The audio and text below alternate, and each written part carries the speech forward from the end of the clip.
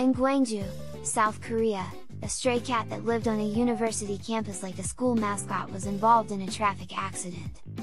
This cat, known as Julianji, had been living with the students and residents of Soyoung University in Gwangju as a beloved member of the community. The students named the cat Julianji because of its beautiful stripes.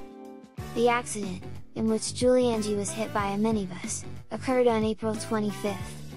Despite suffering a broken jaw, the perpetrator abandoned Julianji and left the scene. After hearing the news, it was a month later when a security guard from Soyoung University rushed to the animal shelter where the injured Julianji was taken. Mr. Kim, the security guard, immediately informed the students and hurriedly took the cat to the veterinary hospital. The cat was immediately placed on the operating table. After a surgery that lasted more than 3 hours, Julianji's life was saved, but unfortunately, it lost vision in one eye.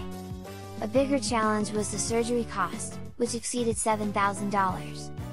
This time, the students of Soyoung University stepped up. They initiated a fundraising campaign to cover the medical expenses. Donations poured in from middle and high school students, university students, and local residents, ranging from a few cents to as much as $230.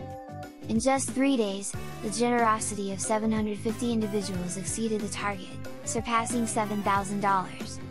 The veterinary hospital, moved by the story, reduced the surgery costs to support the cause.